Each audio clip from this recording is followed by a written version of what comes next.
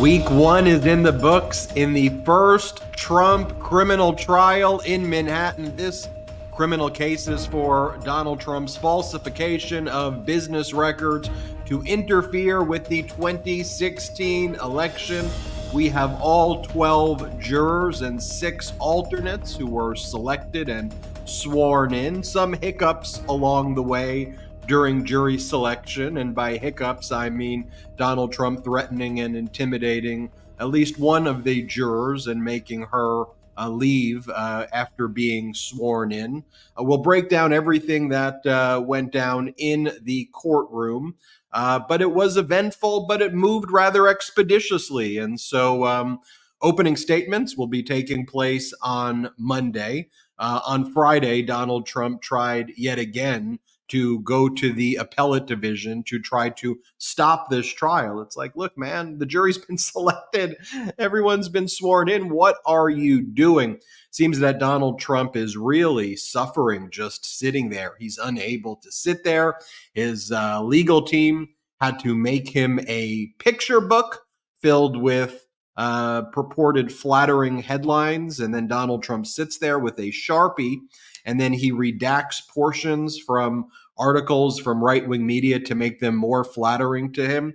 He's actually got someone by the name of Natalie Harp, who he's paid over $105,000 to follow him around with a portable printer to print out these articles that he likes to read. And then he goes out to the media afterwards and says, you see these headlines? You see these headlines? Look at what these headlines are saying. Also, some other news that we broke here on the Midas Touch Network about what was going down in the courtroom. We may touch upon that. But there was other big news this week as well. The New York Attorney General's office, they filed a brief with Justice Engoron in the civil fraud case, calling out Donald Trump's surety bond by Knight Specialty Insurance Company as being not compliant with New York law. It's a nice way of saying unlawful.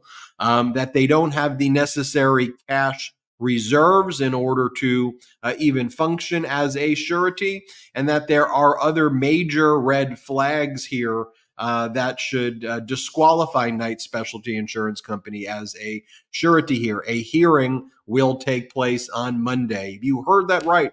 And there will be a hearing in a criminal case against Donald Trump for falsification of business records. That will take place Monday now that the jury's been sworn in. And then right around the same time, there's going to be oral argument and hearing on whether Donald Trump's bond in a civil fraud case where he was found liable for $464 million, whether the $175 million bond was a lawful or unlawful bond. We should talk as well about a big Supreme Court oral argument this week.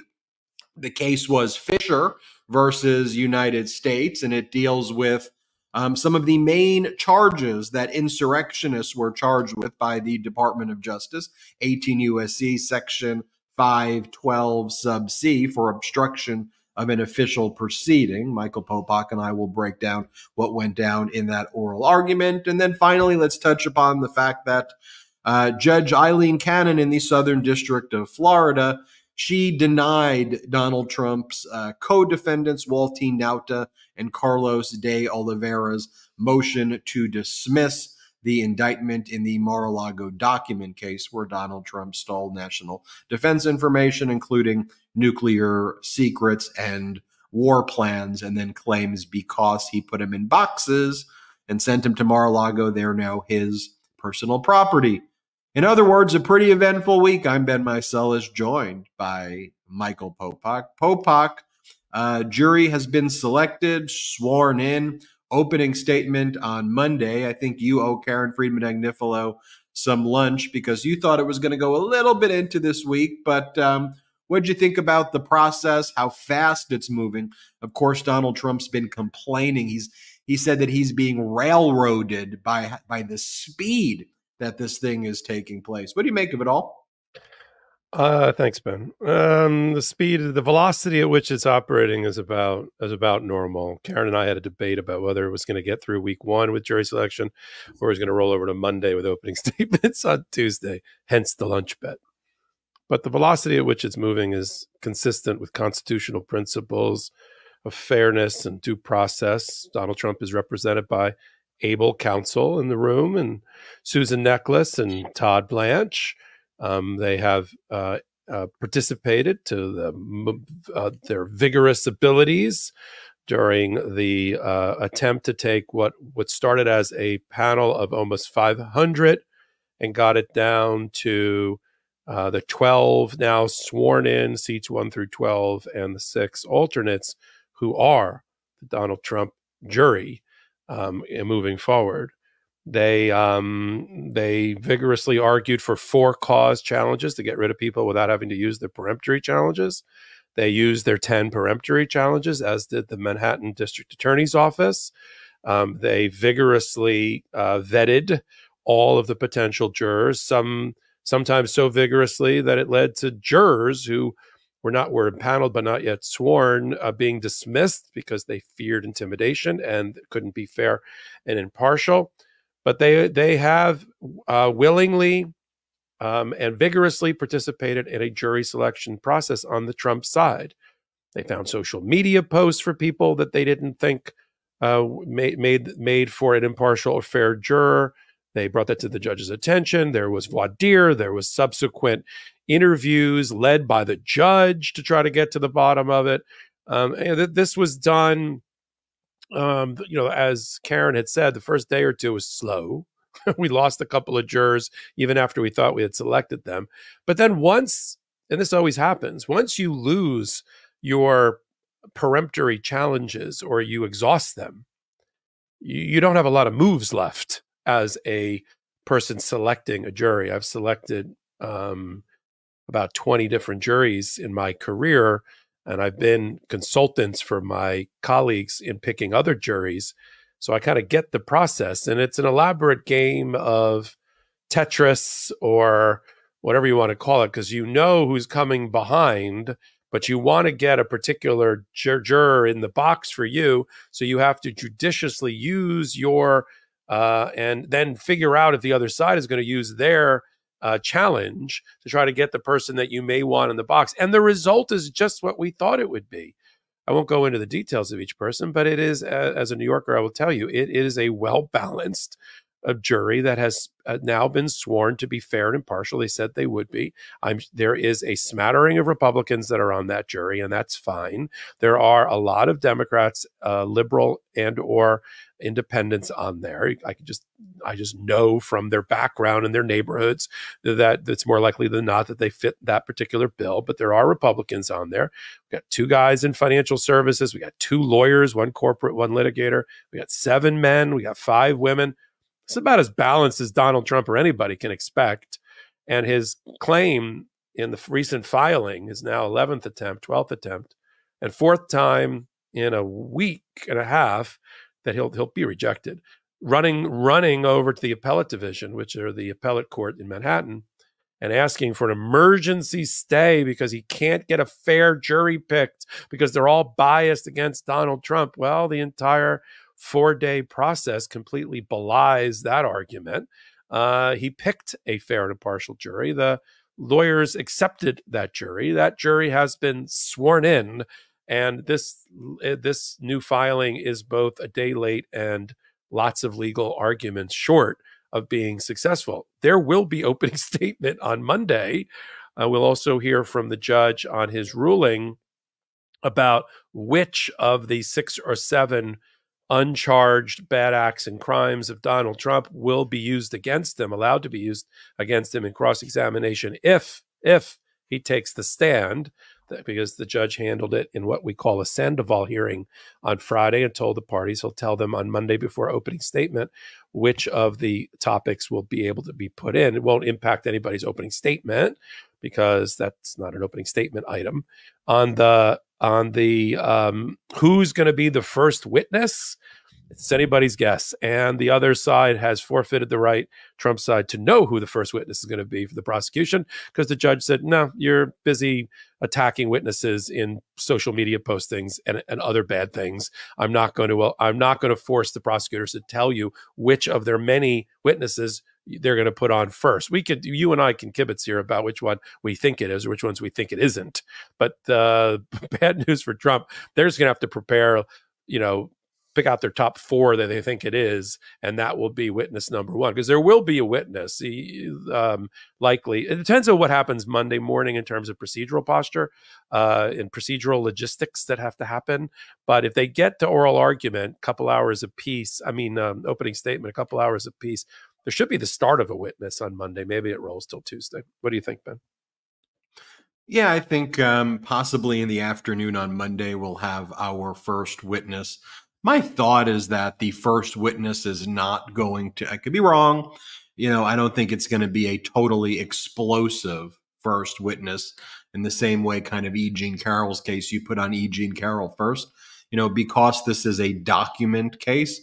I think you find somebody who can kind of go through all of the checks, all of the accounts, and you establish, right away kind of your prima facie case of, here are the checks, here are the payments that were made to Stormy Daniels.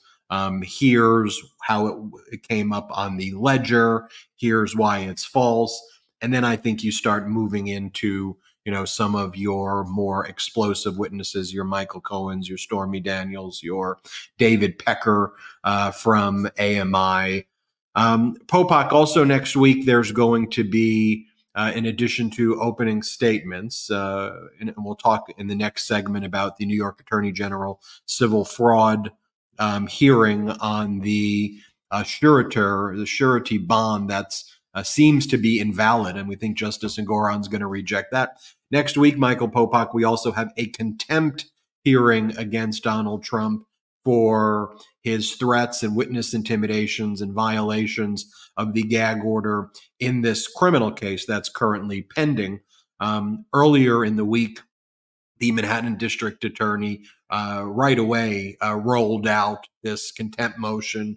The motion itself was, very ominously worded for Donald Trump about, you can be arrested, you can be put in jail, for this. And then as the week progressed, as Donald Trump made some additional statements saying that there were like liberal activists trying to be on the jury, that's a violation of subsection C of the gag order. Donald Trump reposted other statements about Michael Cohen, I believe Stormy Daniels as well. So now there's a total of 7 violations of the gag order that will be the subject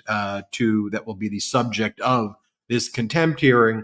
And there was that final moment, and I want to get your take on it, Popok, about how you think Justice Merchan, the presiding judge, has been handling these matters, where Donald Trump got up to leave thinking the day was going to be over after the jury had left.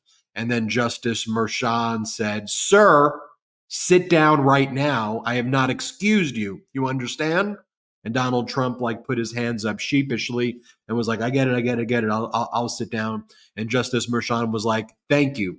In any event, counsel," and then went on with his kind of usual business. It's actually been great to see Justice Merchan control the courtroom the way he is.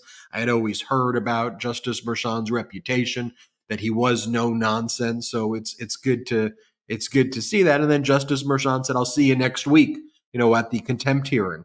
So what do you make of that? I think he's going to be found in contempt. Oh yeah. I think it will be a first tier violation.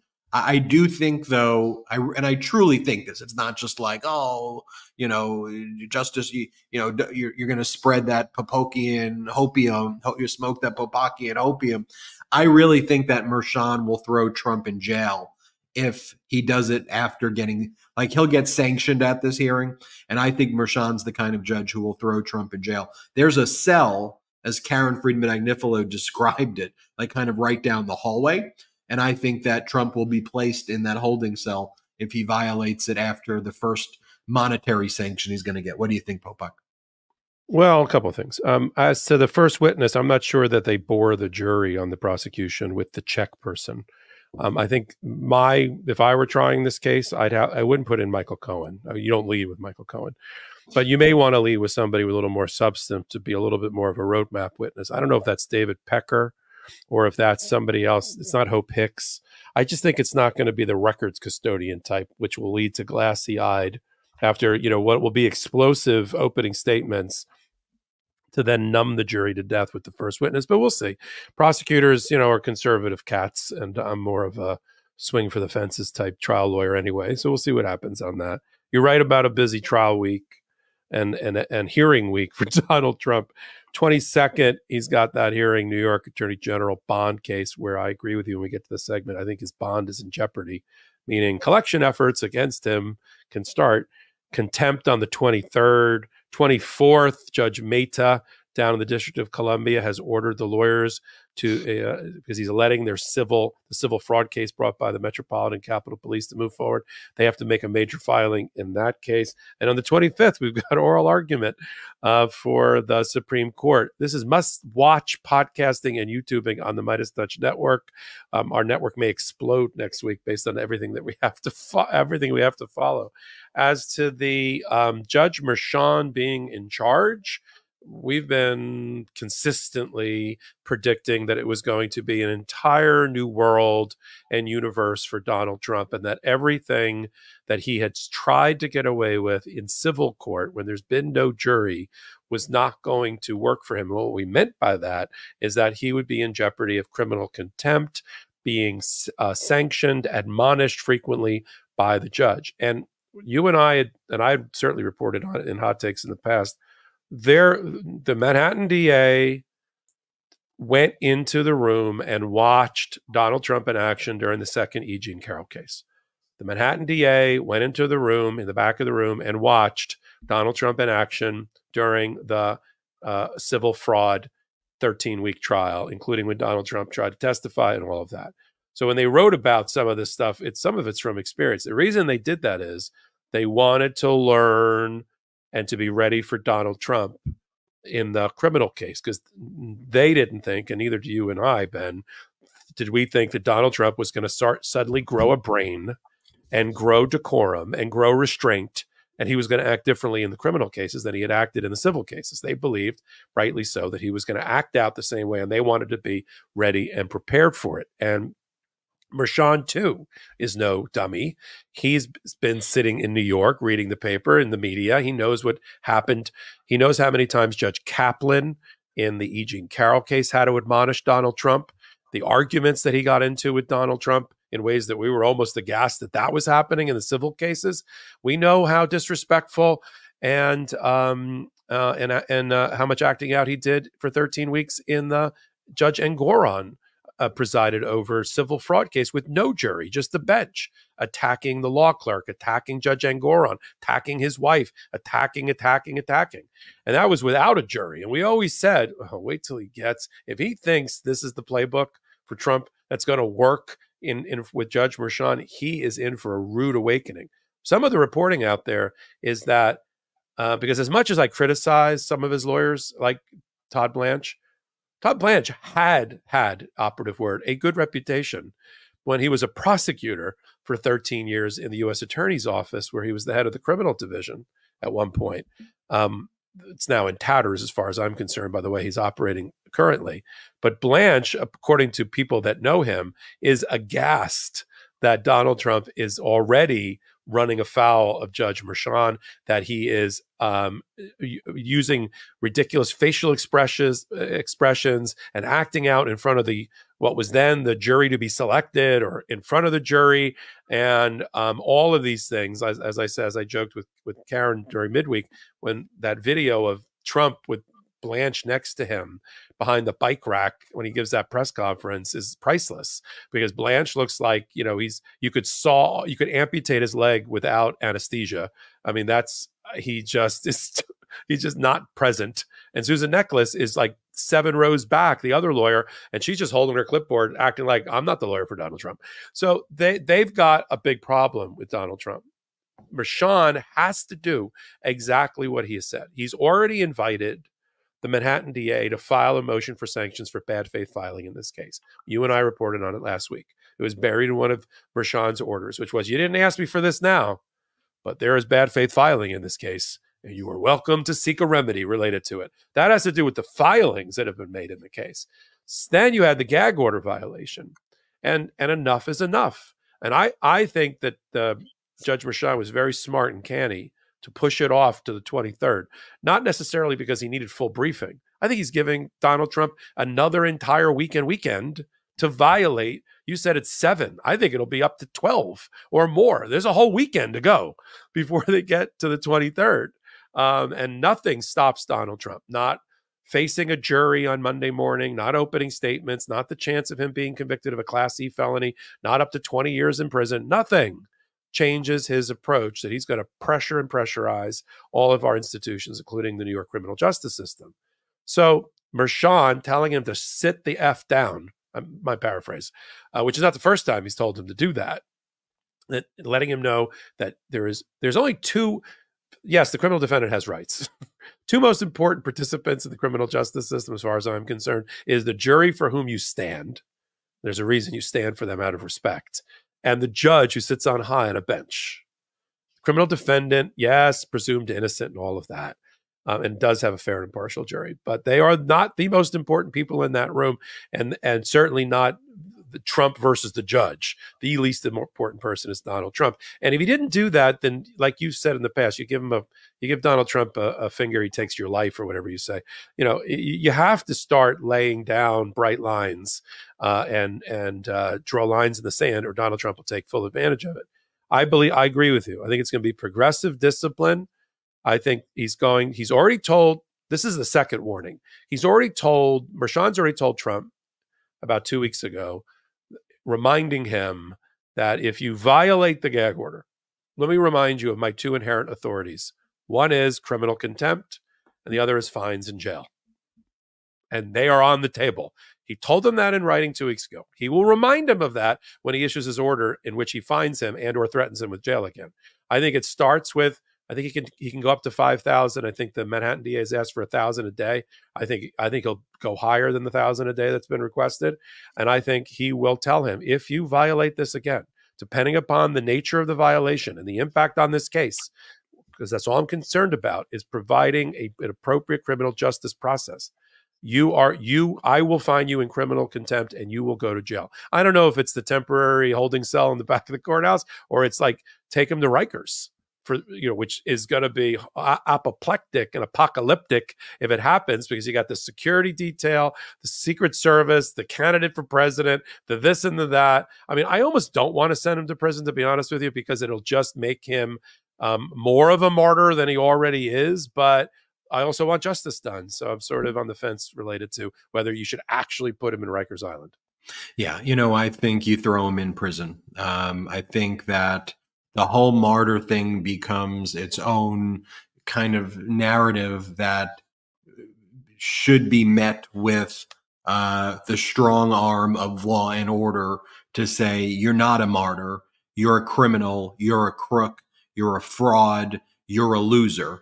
And the same way Justice Merchan is controlling that courtroom, I think that we as a country that values law and order, and of course the Republican Party, we've been so comfortable and we've been so weak to and allowed Donald Trump, this petulant, whiny loser, to go out there and just whine, oh, they're coming after me, they're coming after me. We're the United States of America, and it's time to stand up to these bullies, to these losers, to these wannabe fascists, to these criminals, and let them know what law and order is really about. I want to talk a little bit more about the trial, and then I want to talk about what's going on with this bond issue where Donald Trump was given a break by the appellate division. This goes to my point.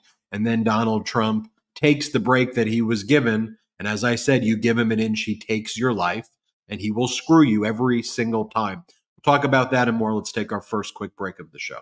Well, have you heard about NAD+? It's one of the most important molecules in the human body to age well. NAD+ helps promote cellular energy, maintain healthy DNA, detect nutrients efficiently, supports detoxification, and supports your cellular health. Simply put, keeping your NAD+ levels high is vital to helping the body feel youthful. But did you know NAD+ levels plummet with age? So by age 50, most people's NAD+ levels are only half of what they were at age 20. Luckily, science has discovered a way to boost your NAD+ levels up to 50%, and it's called Qualia NAD+, a groundbreaking supplement from Neurohacker Collective. The reason so many health experts are partnering with Neurohacker, and the reason I'm proud to have them sponsor this podcast, is you're simply not going to find more carefully researched, life-changing nutritional formulas, especially for aging well. Qualia NAD Plus is a supplement that includes ingredients called NAD Plus precursors that your body can convert into NAD Plus to boost your NAD Plus levels up to 50%. And Qualia NAD Plus has many other holistic ingredients that support all other major aspects of NAD Plus production in your body. Look, I want to feel 30 when I'm 58. That's why I'm staying at the cutting edge of aging research and boosting my NAD Plus levels. And Qualia NAD Plus is a huge part of how well I age and putting it in my control. After just a month on Qualia NAD Plus, I'm feeling energy support and vitality return that I haven't felt in years. This stuff's amazing. I feel like I did 15 years ago. To boost your NAD Plus levels up to 50%, go to neurohacker.com/truth, TRUTH, for up to 50% off and use code TRUTH at checkout for an additional 15% off. That's neurohacker.com/truth for an extra 15% off your purchase. Thanks to Neurohacker for sponsoring today's episode. What if you could support small family farmers and reduce your environmental imprint, all while enjoying the highest quality meat on earth? When you join the Monk movement, you can. Moink delivers grass-fed and grass-finished beef and lamb, pastured pork and chicken, and sustainable wild-caught salmon straight to your door. Moink farmers farm like our grandparents did. And as a result, Moink meat tastes like it should, because the family farm does it better, and the Moink difference is a difference you can taste. Unlike the supermarket, Moink gives you total control over the quality and source of your food. You choose the meat delivered in every box, like ribeyes, to chicken breasts, to pork chops, to salmon fillets, and much more. Plus, you can cancel anytime. Moink is helping save rural America. I love it, and you will too. Join the Moink movement today. Shark Tank host Kevin O'Leary called Moink's bacon the best bacon he's ever tasted. And Ring Doorbell founder Jamie Siminoff, he jumped at the chance to invest in Moink. Plus, they guarantee you'll say, oink, oink. I'm just so happy I got moinked. I know I do, and you will too. Keep American farming going by signing up at moinkbox.com/legalaf right now, and listeners of this show get free bacon for a year. That's 1 year of the best bacon you'll ever taste, but for a limited time. Spelled MOINK box.com/legalaf. That's moinkbox.com/legalaf. I want to give a special thanks to those pro-democracy sponsors right there. The discount codes are in the description below.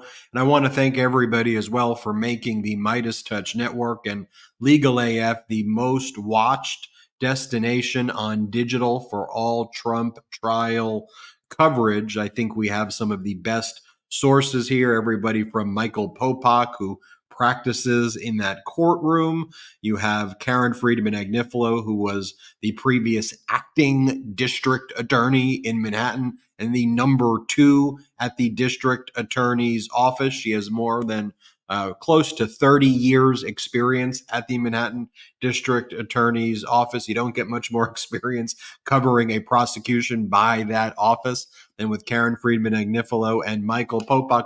Oh, wait, you do. We also have Michael Cohen as a correspondent who is actually a witness in this case. So in terms of the lineup, in terms of getting firsthand information or as close to the information as you can get, I would put Legal AF and the Midas Touch Network up there. And it's important for us to make sure that we don't speculate, that we do work our sources. And so I don't want to belabor the point here because, look, I didn't intend for that video, Popok, that I did where I was talking about how a source in the courtroom or sources had said that Donald Trump was passing gas in the courtroom and it was vile and it was disgusting to his lawyers.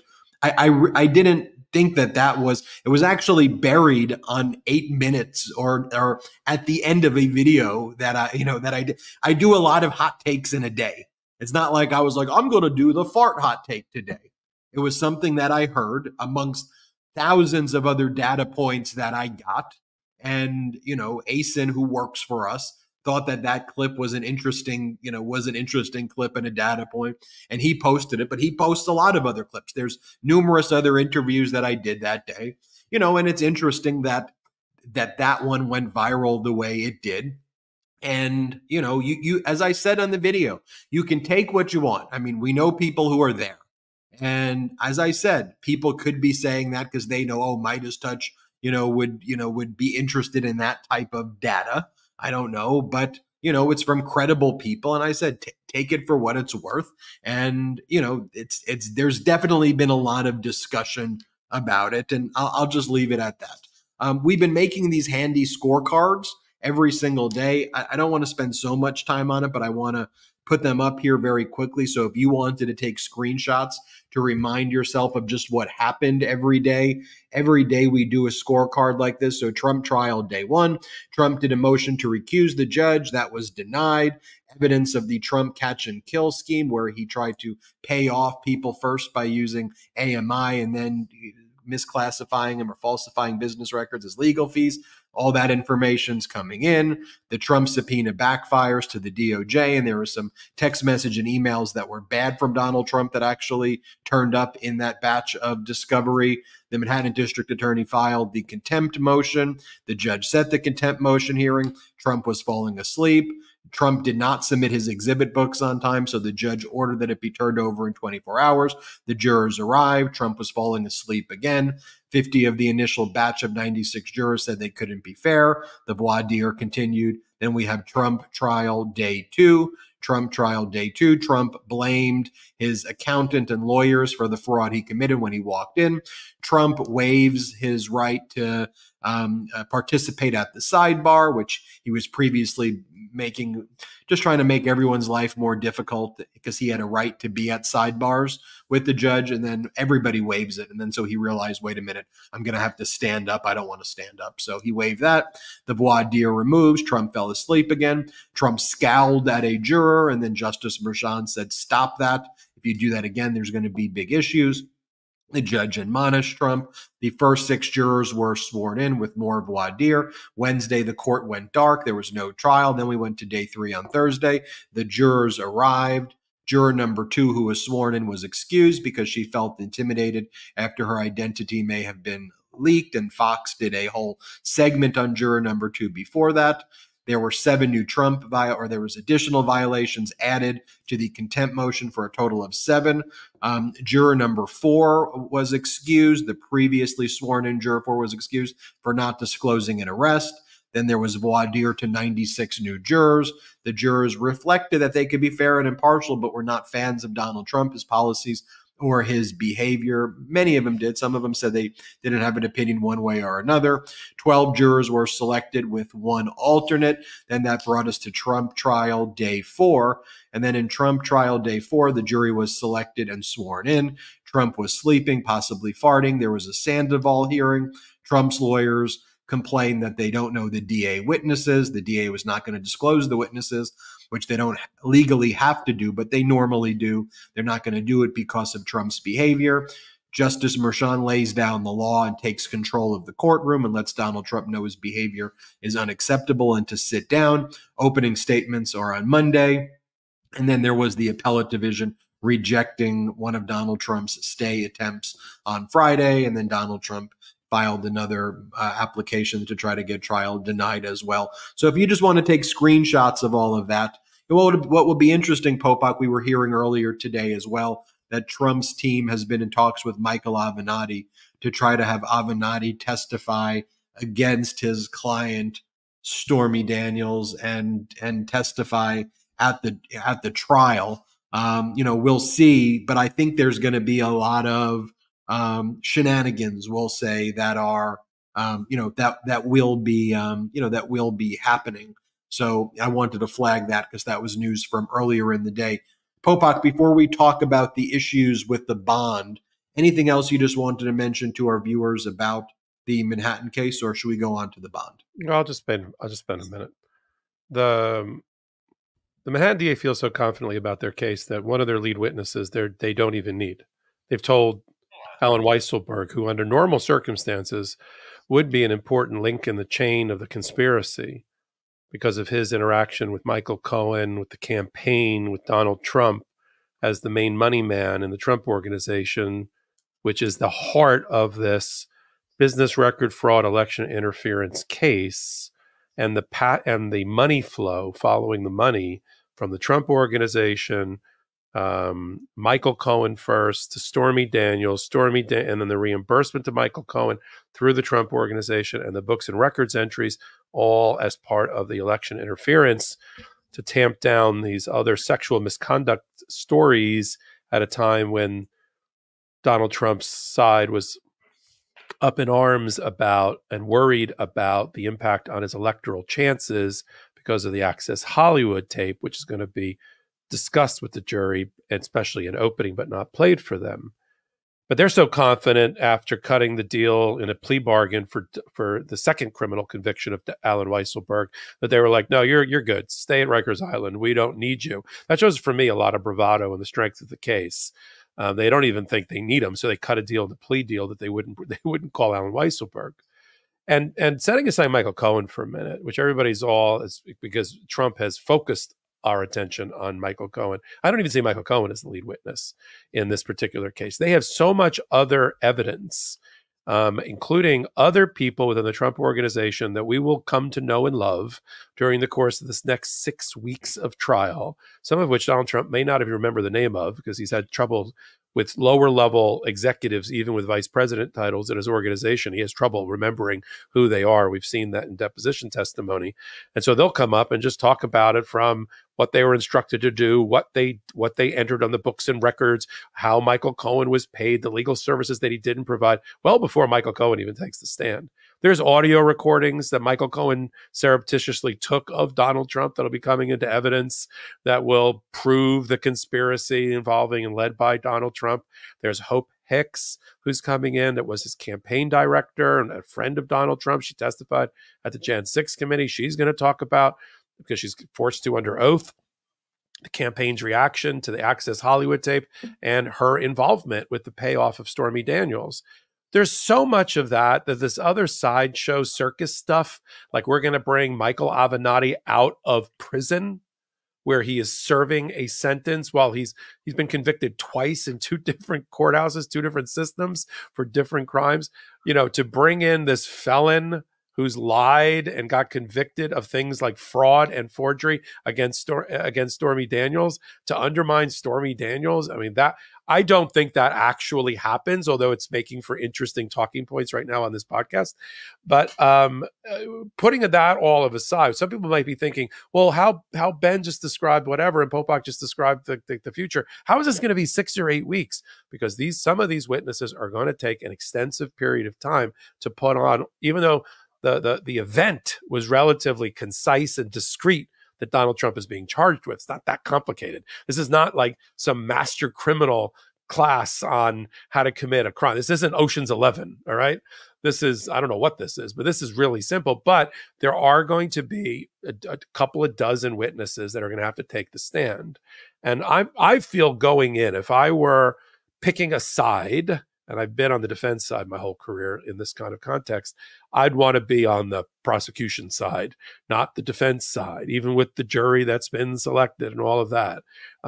Just by what I know and from the evidence that's out there that is going to be brought into that courtroom. We can kibitz about it all we want on hot takes and on podcasts and whatever, but when it's different when a jury is sworn in the box. Yep.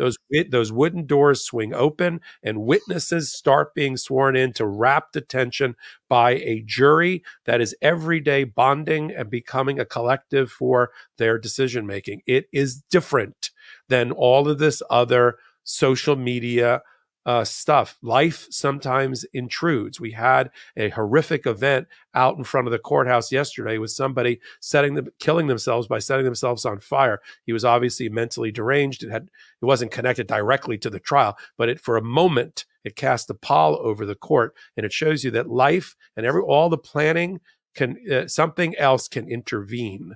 I'll leave it on this.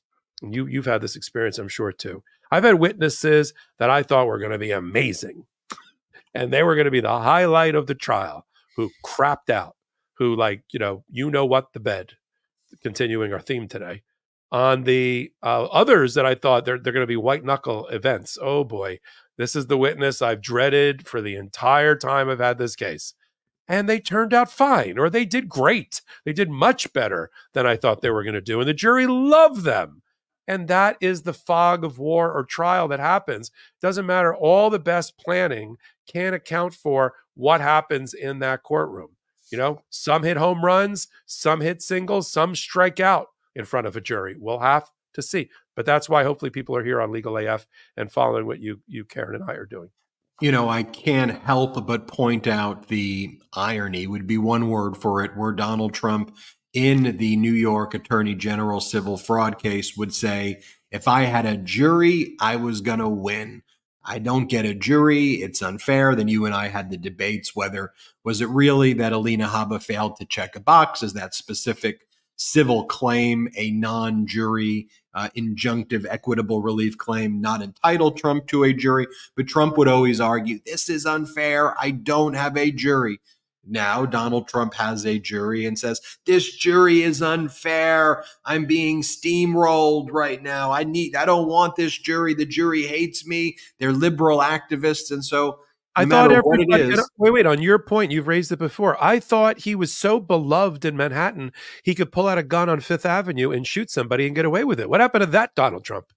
Well, that's the Donald Trump that the media loves to further those narratives versus look at the reality. It was one day during trial this week where Donald Trump said, I'm going to a bodega. I'm going to go to a bodega. And then the media followed him there.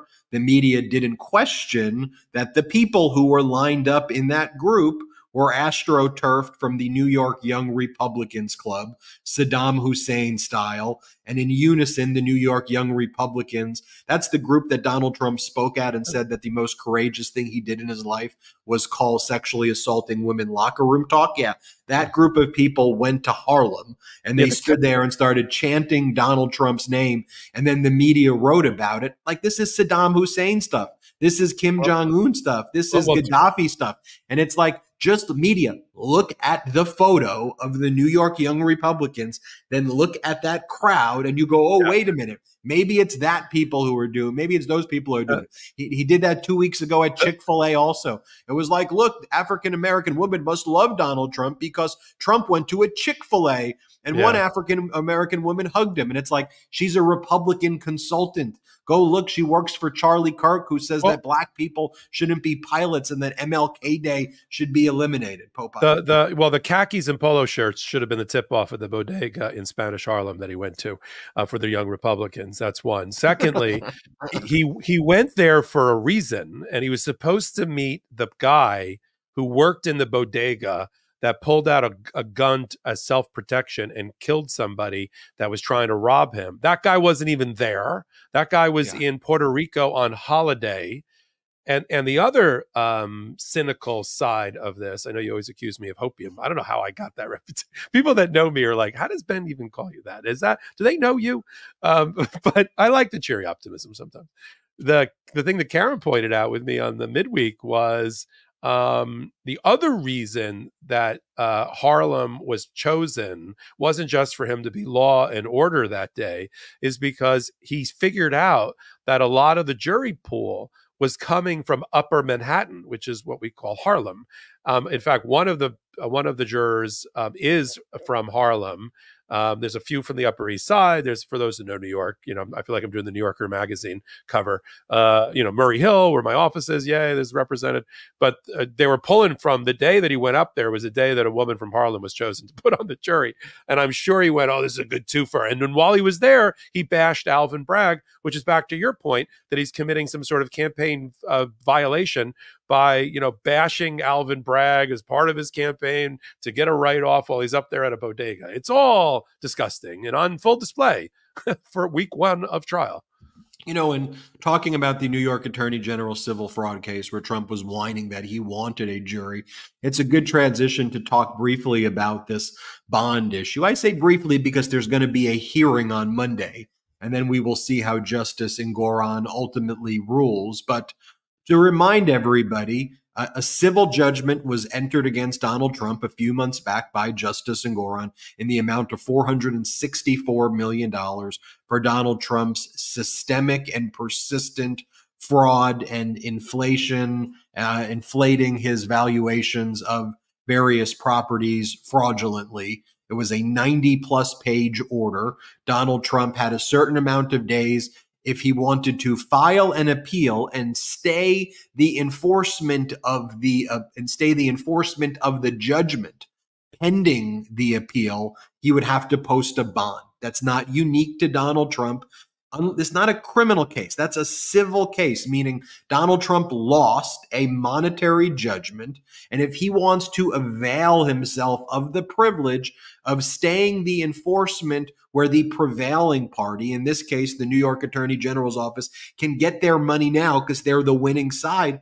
If you want to stop that or pause that justice from being served while you appeal, the law for everybody is you have to post that bond that's pretty much equal to the judgment amount. Well, Trump waits until the last minute, files an emergency appeal with the appellate division in New York. And the appellate division in New York, they don't reduce the judgment amount. Trump still owes a $464 million judgment that has compounding interest. But they reduced the bond obligation, so it's not equal to 464. They basically picked an arbitrary number of $175 million, and they gave Donald Trump 10 extra days. So they gave Donald Trump a discount on the bond, and he's supposed to be this billionaire, but he claimed basically like he's indigent, or he claimed he couldn't sell the assets. They gave him a break, and then they gave him 10 days. And this is what I say. You give him an inch, he screws you every time. He's a perennial con artist. So what does he do? He doesn't go to a normal surety bond company. Look, to his credit, in the E. Jean Carroll case, he went to Chubb Insurance, which does business under its surety bond as Federal Insurance Company. They're a real company. They have real assets. They do this. This is what they do, and like it or don't like it, that's the business, one of the business lines that they're in. So there was nothing wrong with that surety bond. And that's where, you and I, Popok, we could be critical about whether they should or shouldn't have been a surety, but we reported it. We're calling balls and strikes. Knight Specialty Insurance Company, I had never even heard of it before. You look up on their website, it doesn't even seem they have the assets to be a surety. It doesn't seem like they've ever even done this before. And sure enough, they don't have the assets. And it turns out, and the New York Attorney General's office called them out, and then they issued a response earlier in the week, Knight Specialty Insurance Company, and then the AG issued a response on Friday saying, you only have $135 million in surplus funds to be a surety. You claim you have $500 million in assets, but those aren't liquid. You're only $135 million liquid. The bond is $175. Your liquidity is underneath the bond. And then you want to take a look at what they're claiming that they're holding as collateral. And the collateral that's held by the surety doesn't actually provide them control over Donald Trump's assets. Trump still has control over this Schwab account. Trump, under the surety arrangement, has 2 days where he could basically move his money out from this money market account that has cash or cash equivalents. He could move the money out if he wants to. And so the AG says, this is not a surety. I don't even know what this is, like a phony arrangement. This is not okay. And so there's a big hearing now on Monday about the validity of this surety bond. And the New York Attorney General is telling Justice Engoron, stop it. Do not allow this to happen. And Justice Engoron, I think, is going to say, yeah, I'm not for this. I don't know what the appellate division was thinking. I think Justice Engoron is not okay with this. Popok, I want to get your take on all of this. And I want to first, though, remind all of our legal AFers about the Patreon community. Popok is absolutely popping. It's patreon.com/legalaf. We have close to 2,100 students already. 2,100 students. We've been doing this for under 30 days already. And if you ever wanted to be in a law class taught by Professor Popok or Professor Meiselas, and you want to get into the weeds on some of these issues, let's try to get to at least 2,200 today. Let's try to grow this. I think we can hit 2,500, maybe even 3,000. A class of 3,000 would be pretty cool. That'd be bigger, double the size of my high school. And so if you want to take you get really in the weeds with Professor Popok and Professor Meiselas, I hate referring to myself in the third person, or me, go to patreon.com/legalaf, patreon.com/legalaf. I told you, Popok, I was a little worried at first that we were going to get so geeky on there that people were going to be like, all right, guys, this is a little bit too geeky for me. But the geeky seems to be the attraction of it. Patreon.com/legalaf. By the way, one thing on that. We're doing the tutorials, the teachable moments. We're doing what I call the TED Talk meets a law school class. But we're also doing, depending upon the level, because there are levels here, depending upon the level, you also get early access to hot takes before they even go up on the network. And so that's also, I think, been driving some people to check us out for free, but then end up in one of our 3 tiered memberships. Popok, when we get back, it's a lightning round. I want to get your take on the surety bond issue, what you think Justice Engoron's going to do. I want to talk about the Supreme Court oral argument in the Fisher case. And then finally, we'll touch briefly upon Judge Eileen Cannon delivering some bad news for Donald Trump's co-defendants for a change. We'll be right back after our last quick break. Oh, we've talked about sustainable products here before, and I've been making a concerted effort to try. With a newborn on the way, I only use products that are toxin-free, all natural, and better for the environment. Generally, I would say that it's most important to make these swaps in the kitchen. That's where so many of the products that we use can be wrapped in plastics. And it's especially important to use all natural products when we're cleaning around our food. That's why I've been so excited to make the switch to Reel's new bamboo paper towel. Just like all of Reel's products, the paper towels are free of inks, dyes, and BPAs, are 100% tree-free, and all packaging is plastic-free, even down to the tape on the box. For too long, the sustainable options for paper towels were a poor substitute.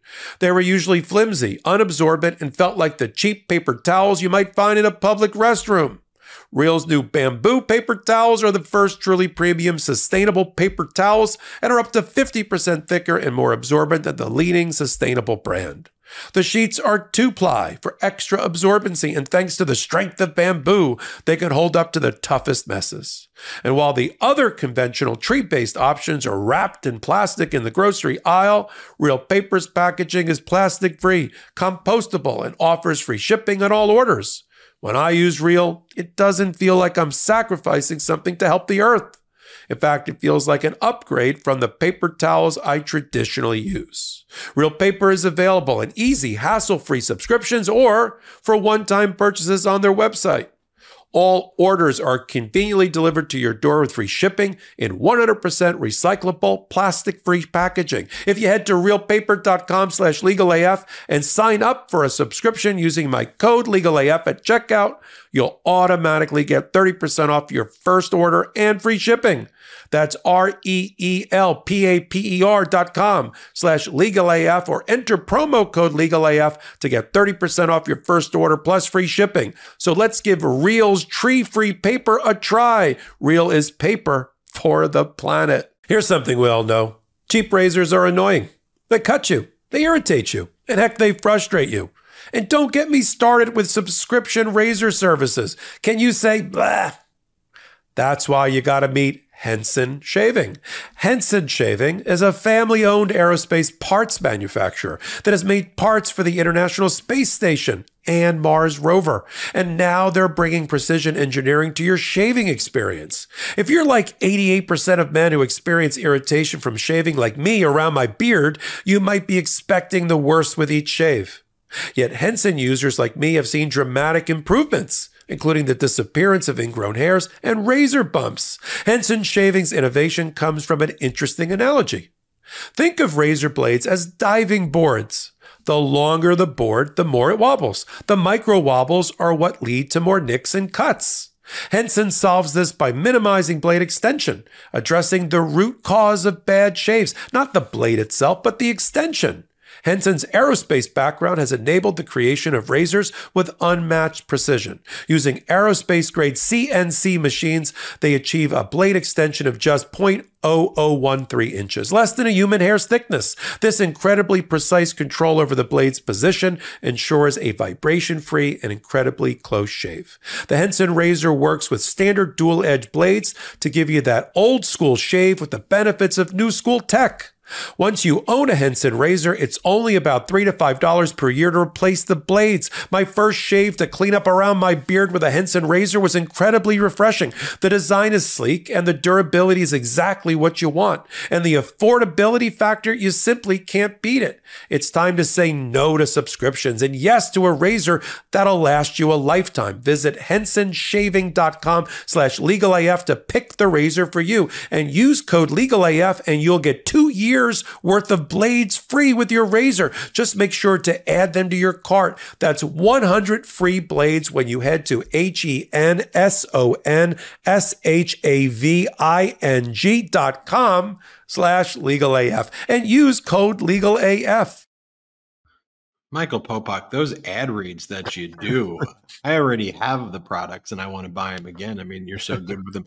The discount codes are in the descriptions below. Really, thank you to our pro-democracy sponsors because, you know, we don't have outside investors at the network or on the show. So you and I try to find fun and interesting ways to grow this network. We bring on more editors. We bring on more people. You see the stories that we're breaking on the editorial side. And, you know, we've had a brick by brick approach to our growth.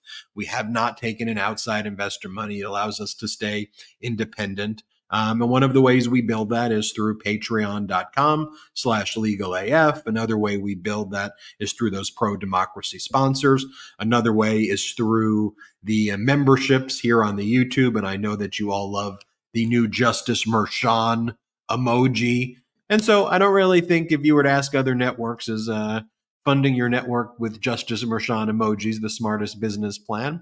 I'm not sure they would tell you yes, but that's the power of the community right here. Popok, where we last left off, we were talking about the bond. Let me get your take on Trump's putting forward this seemingly invalid surety bond, the hearing on Monday. What do you think goes down? Yeah, I think you covered it. I think you covered it really well. And we will cover the Monday hearing. We all have our own versions of connections in there. I just emailed one of mine who dutifully went to almost every day of the 13-week civil fraud trial itself.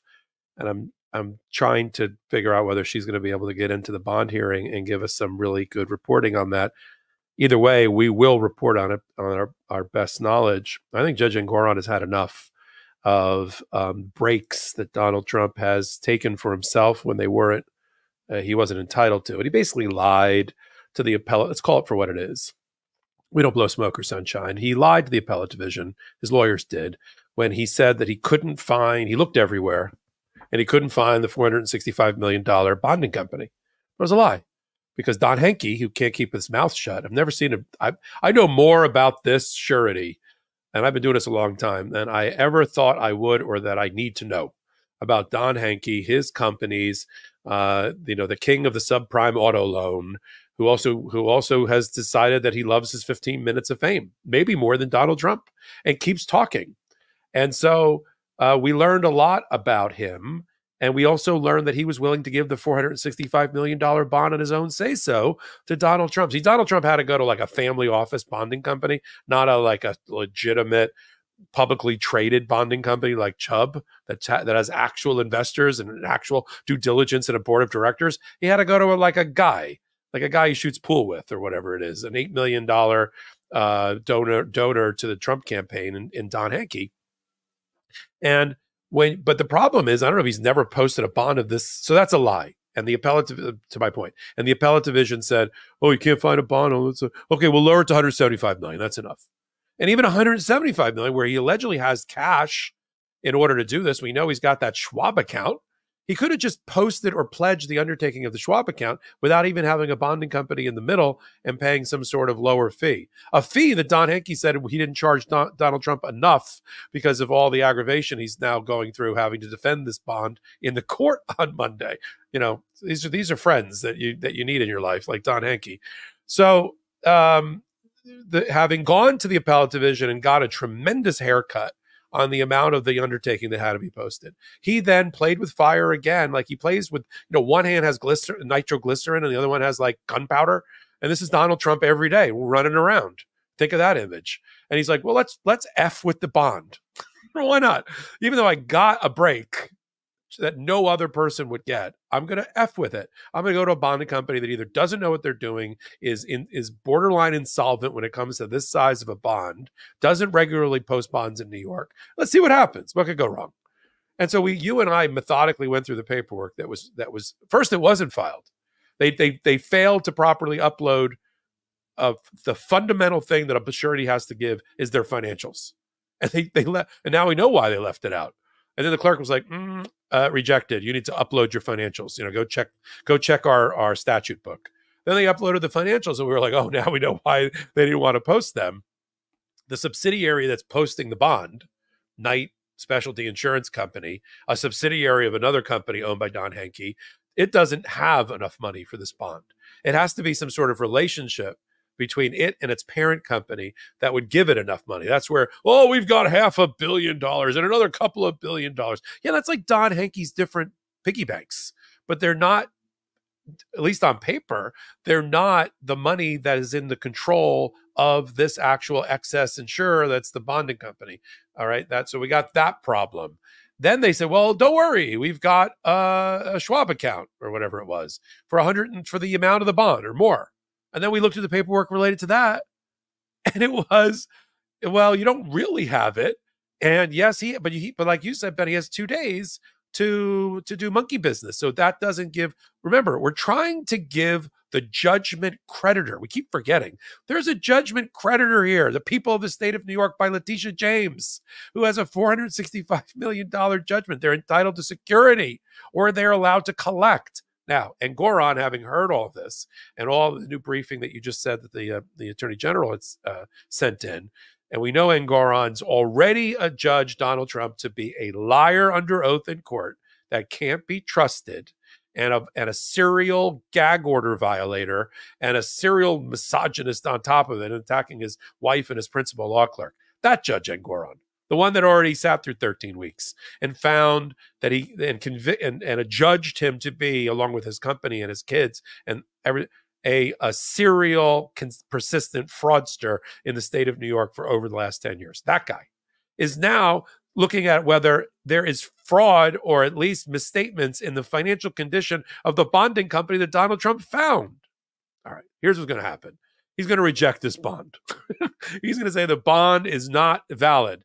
Whether he gives him additional time, I don't know, but he's going to reject the bond, which means at that moment, until the appellate court said something else, Letitia James would be able to go out to enforce her judgment. But we got the appellate court, which is the same appellate division you and I have talked about it at length, that sits over civil and criminal courts in New York.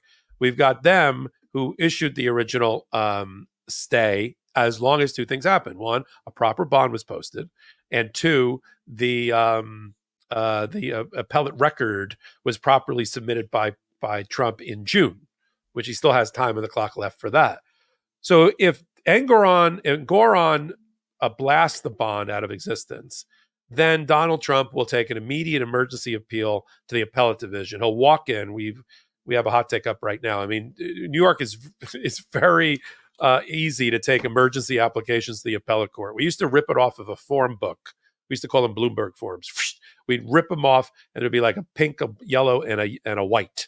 And this is what now we do an electronic version. It's like 3 lines: repealing Judge Engoron's rejection of the bond and stay enforcement collection, and then they'll get a duty judge. They'll get an emergency judge that day. So it could be like we could be doing a lot of reporting on Monday, early Tuesday about this bond if he gets on the wrong side of Engoron, running off to appellate court again for another emergency appeal and application. He should have his own window at the appellate court. Like just say like plaintiff, defendant, appellate, Trump, because he's wearing out a path. He's at like 12 appeals on his various cases in 2 different courtrooms right at the appellate division. So I think, to sum it up, rejection of the bond after a full evidentiary hearing, Trump's on the wrong side, emergency application again to the appellate division, and we'll have to see what they do, whether they cut him yet another break or they just say, nope, you had one chance. We told you to post the bond. You can go collect on your $465 million judgment, which means go suck money out of bank accounts, Schwab accounts, everything, start selling property and the rest to collect the 465. It would be interesting to see if Donald Trump goes to the appellate division, if New York Attorney General Letitia James then counters and says that they should reconsider even the reduction and make it be 464 based on the fact that Donald Trump lied. I mean, potentially open the door to that. And New York Attorney General Letitia James filing, she says that if once the bond is denied, give Trump 7 days to post, and then there'll be a collection. So she's requesting that happen in 7 days from the order from Engoron for her to go and seize assets. Popok, I want to switch gears though and talk about the Supreme Court oral argument. This is really a critical oral argument, and it's regarding the case Fisher versus United States. Fisher was a violent insurrectionist who was found criminally responsible for a number of crimes, including 18 U.S.C. Section 1512C, which had been one of the more potent tools used by the Department of Justice to prosecute insurrectionists. And the question as framed by the United States Supreme Court was whether the U.S. Court of Appeals for the District of Columbia Circuit made a mistake in construing 18 U.S.C. Section 1512C, which prohibits obstruction of congressional inquiries and investigation to include acts unrelated to investigations and evidence. When the Supreme Court kind of even frames the question like that, you can tell that I think they're inclined to feel a certain way that the DC Circuit may have erred, even though I don't think that's the case. But 2 of the charges against Donald Trump, in addition to this being a charge that it carries with it a 20-year sentence, many of the insurrectionists have been sentenced based on this. But if you go to the statute, 2 of the charges for Donald Trump are under 18 U.S.C. Section 1512. And here's what it says. Whoever corruptly alters, destroys, mutilates, or conceals a record, document, or other object or attempts to do so with the intent to impair the object's integrity or availability for use in an official proceeding, or 2, otherwise obstructs, influences, or impedes any official proceeding or attempts to do so, shall be fined under this title or imprisoned not more than 20 years or both. So the Department of Justice is saying, look, take a look at the statute, go to 18 U.S.C. Section 1512C, and if you look at sub 2, otherwise obstructs, influences, or impedes any official proceeding or attempts to do so, that's a catch-all, and clearly the insurrectionists engaged in obstructive conduct to impede an official proceeding, which was the counting of the electoral votes. The argument by the insurrectionists is that no, subsection 2 is connected to subsection 1.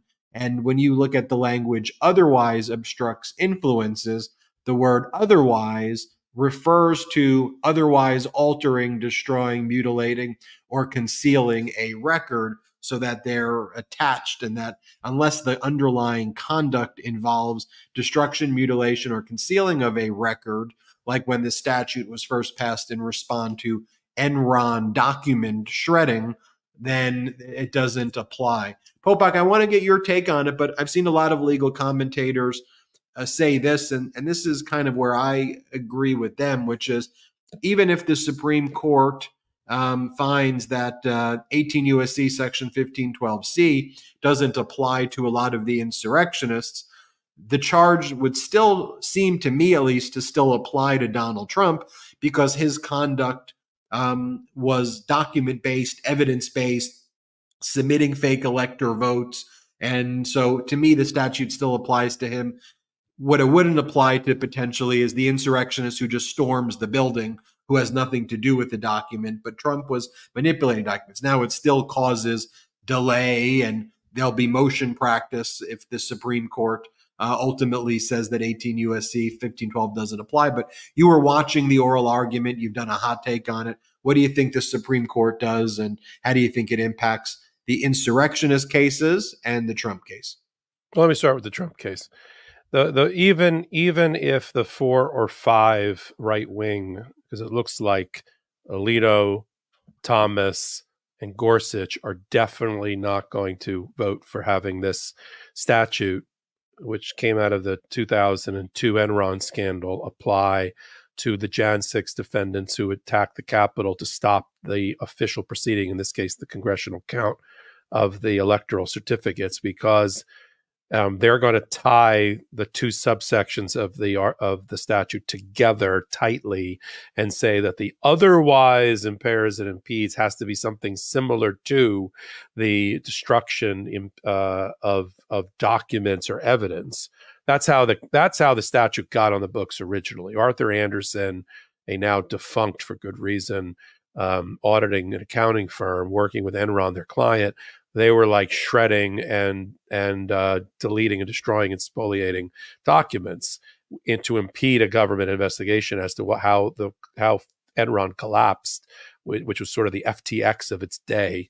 Sort of FTX and Madoff combined was Enron, and that was the obstruction. But that doesn't mean it only applies in exactly the same types of scenarios. I mean, the racketeering, influence, and corrupt organization statute, RICO, including the one in Georgia, was supposed to be to combat organized crime, primarily the mafia. We use it for lots of different things now, having nothing to do with organized crime. So that's okay. So those guys, Gorsuch, Alito, Thomas, no, they're not going to vote for that.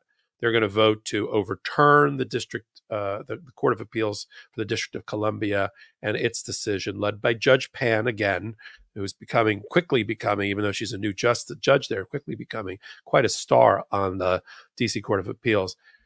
Roberts was sort of, you could see him like his wheels were turning and the smoke was coming out of his ears about it.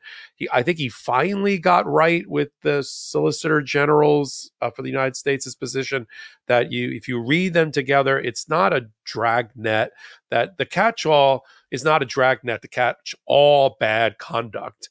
It was specifically drafted in a way that there is obviously other things that the Congress was concerned about that they couldn't enumerate particularly, but they wanted to criminalize about interference impeding an official proceeding. And rather than try to sit down and cogitate about the list of things that goes a mile long of everything you possibly could do and anticipate it, you just put a catch-all in.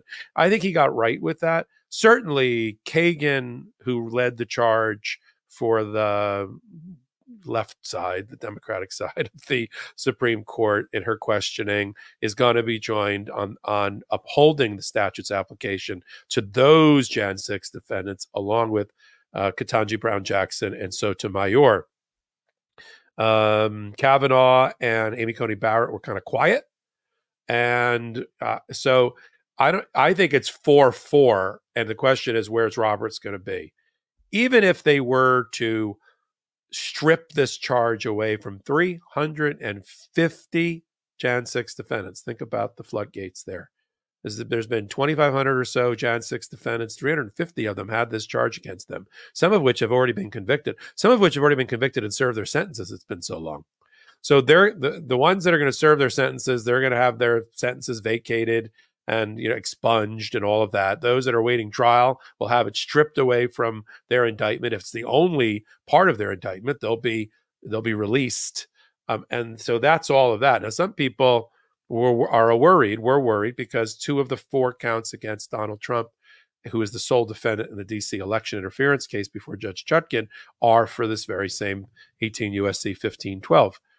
But the credit, of course, goes to Jack Smith, who already anticipated. He knows what's up at the court's docket, and he knew when he filed his immunity brief for the oral argument on the 25th of April that he better address that. And he said, even if this court were to, for instance, find that 1512 doesn't apply to the Jan 6 defendants in the Fisher case, it doesn't do a darn thing to the 2 counts against Donald Trump, because even if you were to find that it requires some sort of mutilation, destruction, or a drowning and strangling of documents, we have that with Donald Trump in the fake elector certificates. And so since he tried to use the fake elector certificates as a substitute for the real elector certificates, that is, even under any interpretation of 1512, that would fall under 1512 C1, not 2, or 1, not 2, and therefore nothing should happen. Now, having said all of that, if the Supreme Court rules in favor of Joe Fisher, this former Pennsylvania cop who put on his social media things like a dead congressperson can't certify, one who's not breathing can't obviously one intending to interfere with the official proceeding.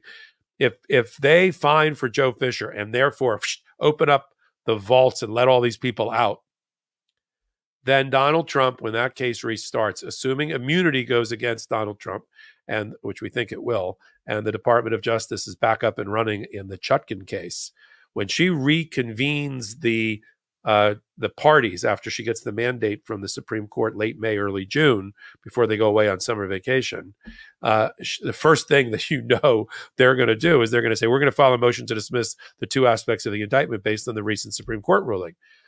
She'll have it briefed. She'll have to make a fast decision. It will go up to the Supreme Court unless Jack Smith wants to pull the linchpin, and just cut those 2 out and just try the case on a conspiracy for election interference. He's going to have to wait until those 2 counts wend its way through yet another appellate process. And there we go. We don't have, I'm not hopium today. We don't have a DC election interference case before the November 5th election because of this development. So I agree, it ultimately survives, but it'll have to go through a process which will take time that we frankly don't have. Pessimism, Popey. He went from hopium Popey to no, I'm just joking. I mean, there's actually, I think, a lot to be optimistic about right now with law and order and what we're watching take place in Manhattan. And again, not because I don't like Donald Trump or this or that. It's that I care about law and order, and watching Donald Trump's attacks to our system be neutralized by the system, and have a fair and impartial jury be selected swiftly, opening statements, have the system do what the system's supposed to do. Is it an imperfect system? Yes, but it is one worth preserving and one worth protecting. That finally brings us, and this is only a brief update that we'll have here, federal judge Eileen Cannon denying the motion to dismiss the indictment and for a bill of particulars that were filed by Donald Trump's co-defendants, Waltine Nauta and Carlos de Oliveira, in the Mar-a-Lago document case where Donald Trump stole national defense information, including nuclear secrets and war plans, and claims it's his personal property now just because, he says, under the Presidential Records Act, which is a civil statute, not a criminal statute, that says the opposite of what Trump says. He claims that he can take it, and Waltine Nauta and de Oliveira were involved in the process of moving these boxes and documents and concealing evidence. They were charged with the obstruction and making false statement charges in the indictment. And look, Judge Eileen Cannon goes out of her way to make it clear that her job as a judge is to simply look at the allegations in the indictment and not look outside of the indictment. She makes some, somewhat kind of snobby remarks in there, to kind of imply, we'll see what the jury does. We'll see what happens at a later stage. But I'm bound by the four corners, and the four corners of the indictment says this, and that asserts the elements of the crime. And, she just doesn't want to get reversed by the 11th Circuit Court of Appeals at this point. She doesn't really know what she's doing right now because she still hasn't set a trial date, right? We're recording this on April 20th, if you're watching this after the live, just for reference. And as of, remember, March 1, she held that status conference where she was going to set a trial date. And special counsel Jack Smith said, look, you didn't set basic deadlines like I told you to, like SEPA Section 5 hearings and other stuff that you would normally do in a Classified Information Procedures Act case. So we think July makes sense. Obviously, you can't make the May trial date. Then Donald Trump said, we think never. How is never? Like we never do the trial? Or maybe like late 25, 2026. And she said at the March 1st hearing that she thought that Jack Smith's July date was too soon. She was more inclined to push this thing out into 2025. But here we are, April 20th now, after a March 1st hearing, she hasn't changed the trial date. And so the parties have to proceed as if this May 20th trial date is still the trial date. And so I'm not sure what she's trying to pull there. It's very odd. It's, she's definitely trying to pull something.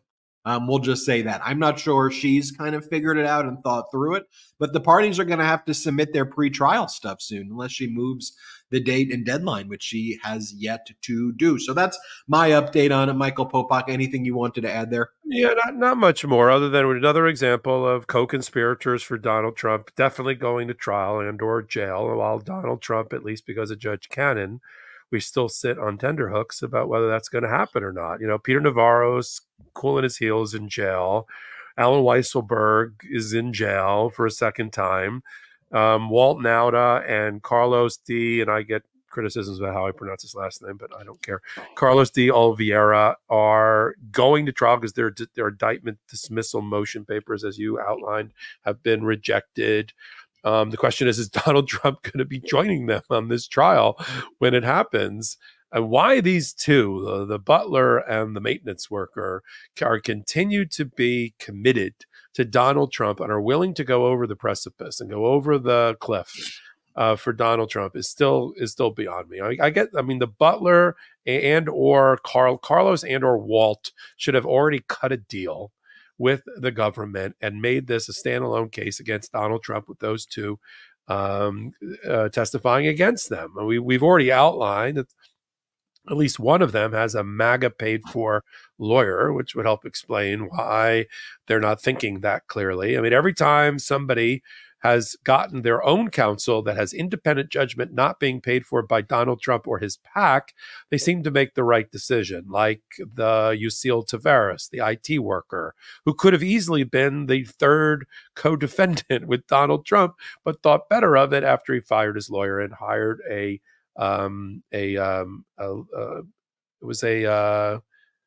legal defense. I think they gave it to him. I think it was he didn't even have a private counsel for that one. I think he used the public defender for a federal public defender, and then said, no, I'm going to testify against Donald Trump now. So that's how we learned about the videotapes and the attempt to try to drown it and bury it, and burn it, and do everything else to the videotapes as possible. So that's still, I mean, I just want to do like a running commentary here at the bottom. I'm still shocked that Walt Nauta has not succumbed to the pressure of like facing a number of years in a federal penitentiary and hasn't already turned on. Yes, I know he still works for the guy, but he's got to see the writing on the wall. If there was another judge there and it was Chutkan, or if it was any other judge in the Southern District of Florida, I think it would have changed their minds. But because, the strategy of Trump to, it looks like there's, what's the old joke about when it looks like the referees in a sporting event are on the side of one of the teams, there's too many men on the field. I mean, it always looks like there's, whenever she makes a decision, except where she absolutely has to, she makes a decision and it looks like it benefits Donald Trump. Like even in the motion to dismiss, that she had to deny both the motion for bill of particulars for more information about the charges against De Oliveira, including about him lying to the FBI and to Nauta. The four corners of the indictment, which have to be accepted as true for the purposes of the motion, clearly met the standard for pleadings. And this is also from 2 years ago. But even there, I don't know if you saw it, Ben, I'm sure you did. Cannon started to get like wobbly at one point about the word, listen to this one, the word corrupt and what is its meaning in a criminal federal statute, including the one that we've been talking about at length here. Let me make it easy I'll do a little breakout Patreon session right here. Okay. I will concede for a moment that when Congress and different Congresses over time make criminal law, they are not consistent with their vocabulary. I'll give you that. And they're not consistent sometimes with terms of art. And it's not AI doing it, it's human beings. And sometimes they make things that inadvertently create ambiguity because, well, they use knowingly in that statute, but they use willfully in this statute, but they use corruptly in that statute. Are they the same? Are they the different? And then it's left to lawyers like you and me and the court system, and ultimately the appellate courts to figure out what these words mean. But there's already sort of a compendium, a thesaurus, a dictionary of defined terms. And corruptly, anybody that practices criminal law, we know what the word means, and we know what the appellate courts and the Supreme Court have said about the word. More importantly, we know what the 11th Circuit, which is Aileen Cannon's boss, has said about how do you interpret the word corruptly. So for her to spill ink over, half of her order to say, he raises a very good point, Mr. Nauta, about the word corruptly and how it's being used in 1512C. There does seem to be some inconsistencies. And then at the end, she says, but then the 11th Circuit's defined corruptly, so I have to follow that. So why go off? I was like, oh, here we go. Right. Why go off into the wilderness of her own making about cogitating about what the word corruptly means when it's one of the most better defined terms in criminal statutory construction? Go look up Scalia and Gardner on how to interpret words if you don't know how to do it. That's what everybody points to. So again, as you said, even when she's forced to do the right thing, she finds a way to be Cannon. Popok, couldn't agree with you more. Covered a lot of topics today. Remember, everybody, now would be the time to sign up. Patreon.com/LegalAF. Let's get to 3,000 students in under 30 days. Patreon.com/LegalAF. Thank you to our pro-democracy sponsors. I hope you all enjoy the new Justice Merchan emoji. I hope you've been enjoying our continuing coverage here about the Trump criminal trial every morning and after the trial. Make sure you check in here on the Midas Touch Network to get those updates from Karen Friedman Agnifilo and I. And of course, Popok will be doing hot takes throughout the day as well. Thank you all, Legal AFers. We appreciate you so much. We'll be here with you every step of the way in this Trump criminal trial, and we'll be with you every step of the way thereafter.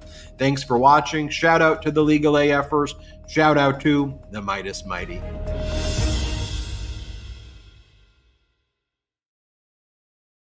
Heary, heary, Legal AF Law Breakdown is now in session. Go beyond the headlines and get a deep dive into the important legal concepts you need to know, and we discuss every day on Legal AF.